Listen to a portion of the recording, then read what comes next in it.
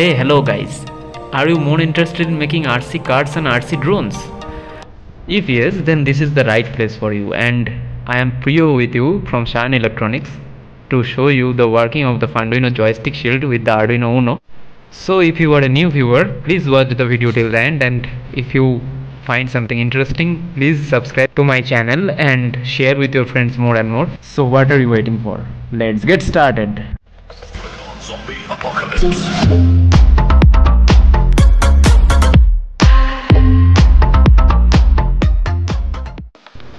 So for the project we should need a Funduino joystick shield and a Arduino UNO and a USB cable.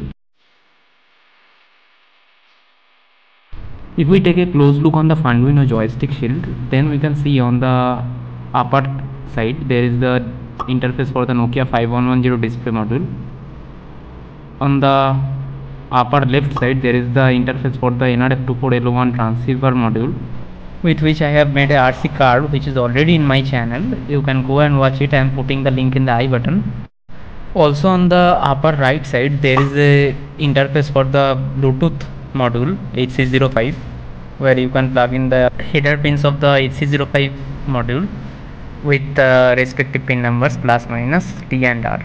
Also there is a power set button on the bottom left side, that is the 5 volt and 3 volt. I recommend you to put it in the 3.3 volt, since it is taking power from the Arduino directly as you plug into the Arduino UNO.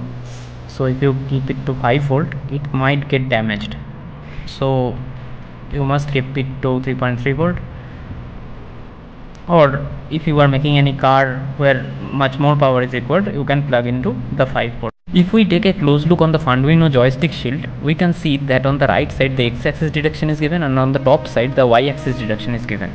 Since we plug the Funduino to the Arduino UNO, so we are not able to use the Arduino pins directly. So we can see on the top side several female header and male header pins are given on the Funduino joystick shield, so that no Arduino pins are wasted for the purpose of mounting the Funduino to Arduino. See how much fantastic it is. On the bottom side the SCLSJ ground and 5 volts are also given, with which we can connect a 4-pin OLED display or a LCD display with the I2C. Now plug in the Funduino to your Arduino and your Arduino to your PC for final programming, as I am connecting.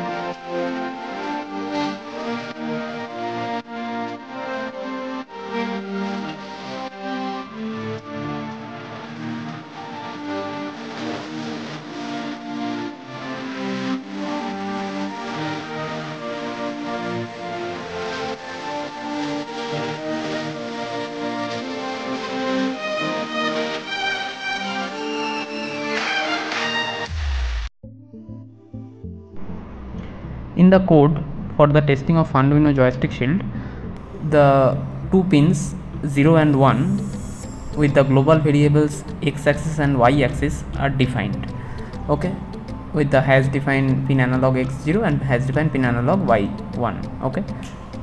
On the void setup part, the serial dot begin with the baud rate 9600 is given. The baud rate is necessary when we see our output in our serial monitor. Now in the void loop part, we are printing the x-axis values with the serial.print_x.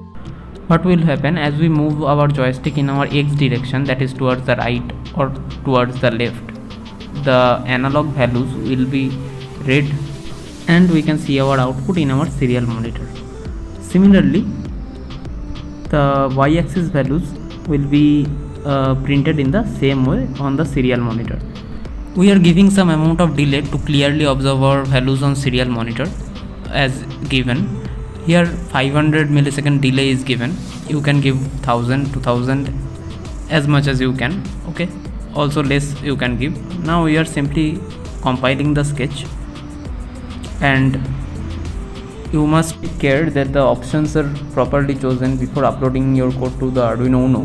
The board as Arduino UNO, port is check marked with the COM port, programmer is Arduino ISP. Okay, after selecting the proper options, you should directly upload the code to your Arduino UNO. After uploading is done, open the serial monitor, and you can see the output continuously coming after a delay of 500 milliseconds. Now as we move our joystick towards the x-axis, that is towards the left or towards the right, on moving towards the left, we can see that the x-axis values has become 0 on the serial monitor, and the y-axis has decreased to 181.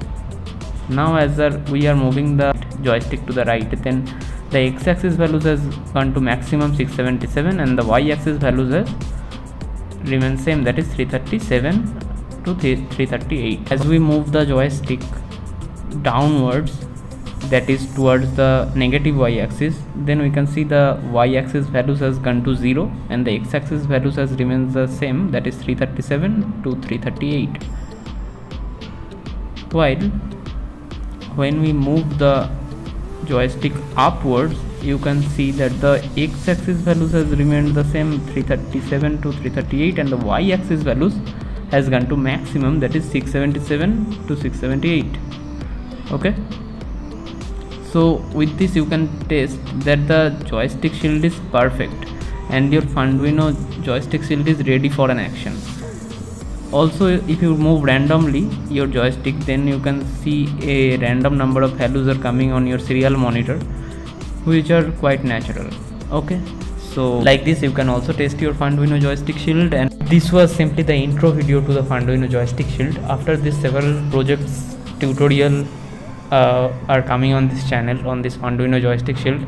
Obviously the RC car project with the Funduino joystick and the NRF 2.11 is still remaining, so stay tuned on my channel.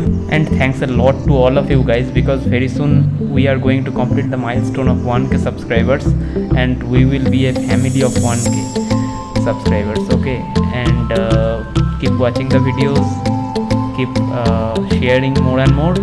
So meet you in the next video soon. Till then, have a wonderful day ahead.